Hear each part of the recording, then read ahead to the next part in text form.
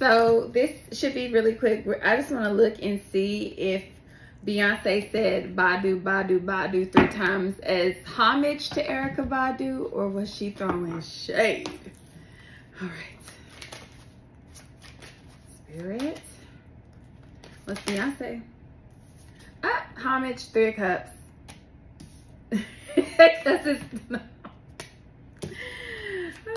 And the tower is here at the bottom, reverse, which indicates, you know, trying to prevent a tower upright. And this tower card, of course, is not typical how it's depicted in Right Away. It kind of gives me some Erykah Badu feels. So it being reversed, it indicates to me that, you know, she don't want, it was homage.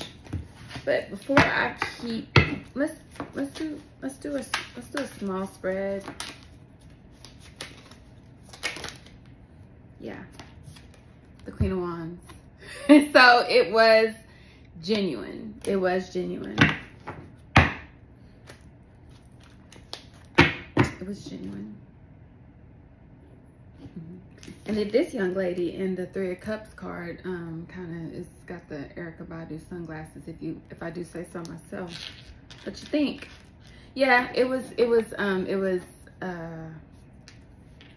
genuine. Kind of reminded me when another artist did something similar and Beyonce paid homage. Look at this, I split the deck. That good old Virgo.